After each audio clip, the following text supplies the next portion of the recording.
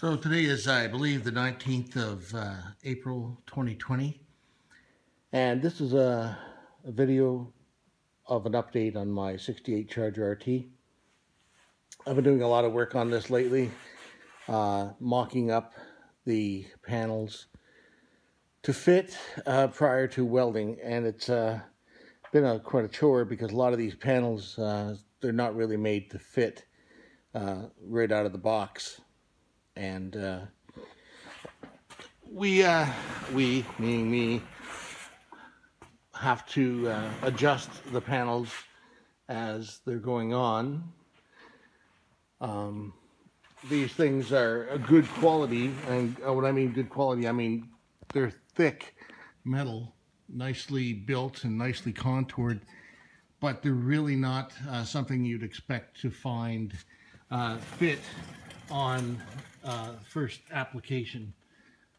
Every one of these pieces that I've put on here so far have taken quite a bit of adjustment to fit.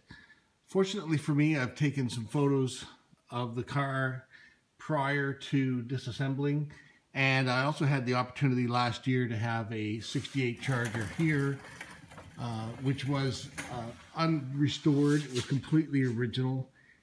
In fact, it was getting a vinyl top put on it, so that I actually had it here overnight, which allowed me to take photos of the underside and the fitment of all of the various panels. Now, there are some that I didn't get a shot of.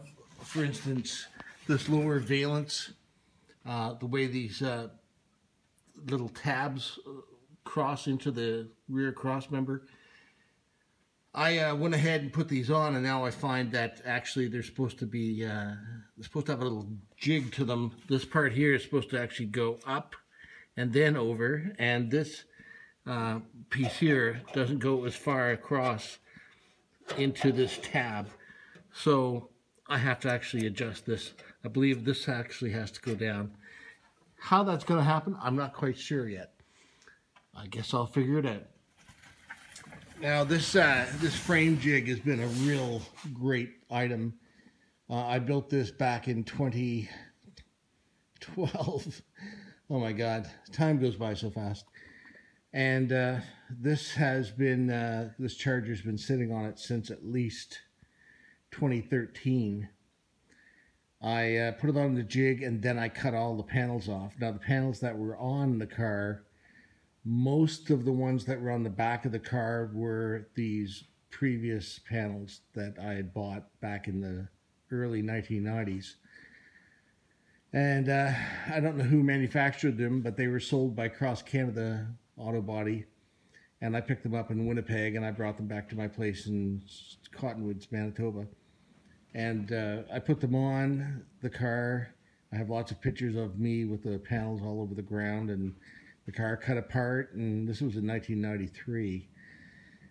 So I put the panels on, and as a matter of fact, the quarter panel was still up here, like the original quarter panel was up top, and I'd cut it off about here, and I butt welded the new panel all the way across and metal finished it, and it looked really good. But the downside to the darn thing was that it was made out of really super thin metal. And so I took the car to Edmonton to get it, I paid to have it dipped, and what they did instead was media blasted, and they warped all the panels that I'd put on. They were basically crap panels to begin with, and that reinforced it in the process. And the reason I paid for the dipping was to get rid of rust. Well, there was rust underneath this primer that was on the old panels, and it's just like what you can see right here with this aftermarket panel. It's not an AMD piece. It was sold by AMD, but so this is exactly what was happening underneath the primer on the old panels, and it was just spreading like a plague. It took the heart out of me to see that happen after all the work I'd put into it, and then after those pieces got warped, I just said, to hell with this, I'm cutting it all off. And I did, and then some guy actually bought all the parts, which was kind of unusual. He couldn't afford to fix his Charger. So I took great pains to take the panels off rather than just slice them. I actually removed them, and then you can see the effect of removing them up here in this Dutchman panel, it caused me a lot more work than I should have had. And in the process, I ended up with a car that was all cut up and a lot of panels that were no good. But fortunately, I was working out west at the time and I was making some real good money. So I bought all the panels I needed to finish this car, including this rocker panel. Now, a lot of people don't put rocker panels on their car. They'll patch them. And back when I first built this car in the early 1990s, it had the typical rust right around the cross member underneath, and I patched it up. And I never even drove the car, and it was already rusting through the patches that I put on. And they were good quality patches, but the way it goes, it seems, is that if you upset the metal by welding it, it'll actually induce corrosion. And that was what was happening with this car, is that wherever the welds were, there was corrosion happening. So that's one of the reasons why I wanted to dip it, because I just wanted to nip it in the bud, and so I did. And so when I got the car out of the dipping shop, I should call it the media blasting shop, because that's what they did, I inhibited the whole car with this LPS 1, I think, and it's kind of like a wax oil, and it comes right off. Well, it's supposed to anyway.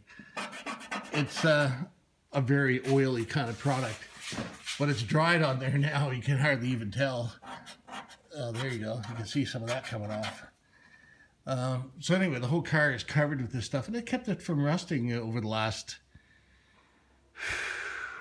15 years. 15 years.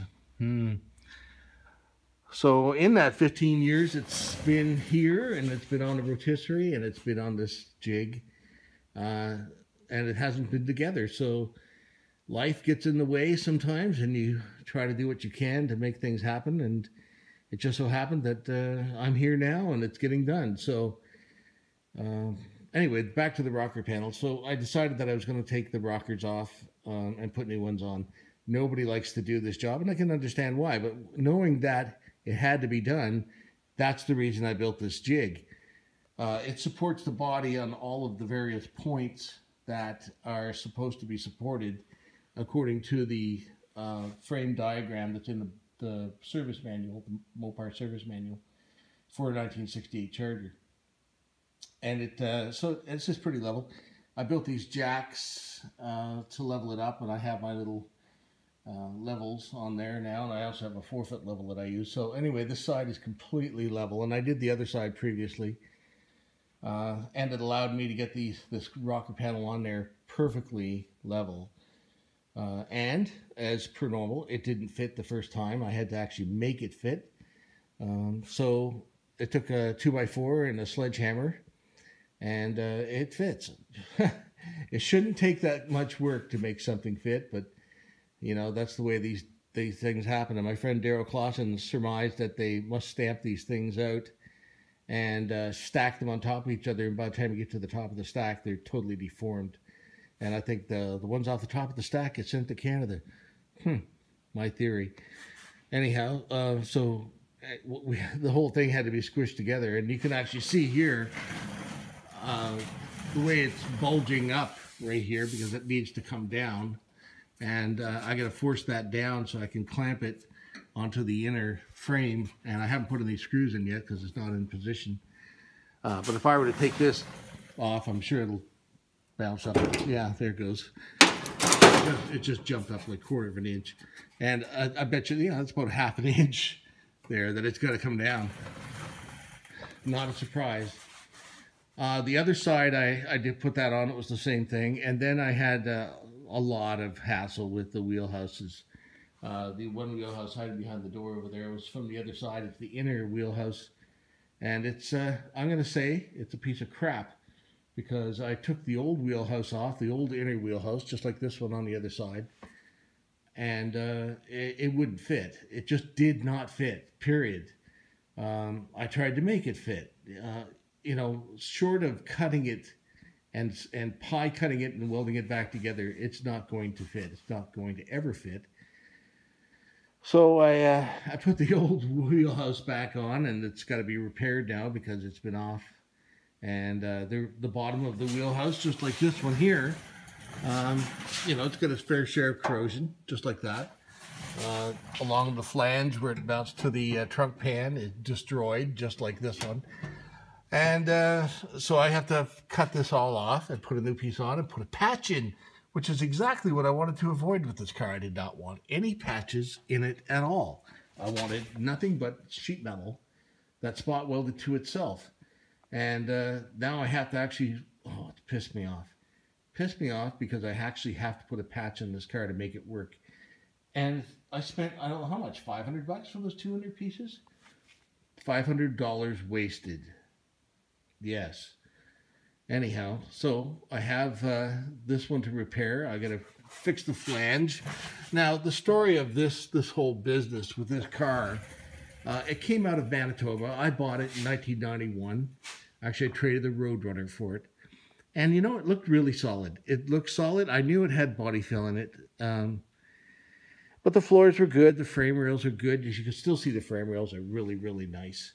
And I thought, okay, here's a car that's worth fixing up. It's a Charger. Everybody loves Chargers. I love Chargers. It could be a done deal here. So I traded the Roadrunner, which was, yeah, it was pretty nice. It needed quarter panels too. I mean, I fixed the quarters on the Roadrunner and needed it again, really, because they didn't have aftermarket panels. I made my own panels for the Roadrunner, and you could just imagine how good that turned out. Well, it actually did turn out pretty good, but it's not good enough. So when I saw the opportunity to throw the Roadrunner at somebody, I took this Charger, and I said, okay, I'll make this happen. I bought all the panels. What had happened was, in 1986, with that Charger, it went to a body shop in Brandon, and they cut the bottom half of the rear quarter panels off. Because back then all you could get was half panels, and they put half panels on it, and then because they don't fit, they put about 15 gallons of body fill in each quarter panel, which was just fantastic. And by the time I got the car, the body fill was literally falling off in great swaths. So I said, okay, that's it. You couldn't buy full quarter panels, ones that go all the way up to the roof. So I bought the next best things, the ones that went up over top of the fender, the rear quarter panel. And then I cut them, and like I say earlier, I butt welded them. So that was as good as it got. But I mean, the metal was inferior. And I said to myself, when I bought this car, or I got this car, I was going to do the best job that I could on it. And when I saw what had happened with those quarters and how it was working out, and I'd also replaced the trunk floor, and I'd replaced the lower valence and the corner caps. It just wasn't good enough. And so I cut it all off. So that's one set of quarters. First the factory quarters, then the half panels. Then I bought those partial quarters, the ones that go up to the top. I put those on, but live and learn. Because the wheelhouses didn't fit, they actually projected out past the rocker panel, just slightly. I thought that was supposed to be the way it was supposed to go, and I put the rockers on, or put the quarter panels on, and there was a bulge right there. You could, if you look down the side of the car, you could see this bulge in the quarter panel, and I thought, that can't be right.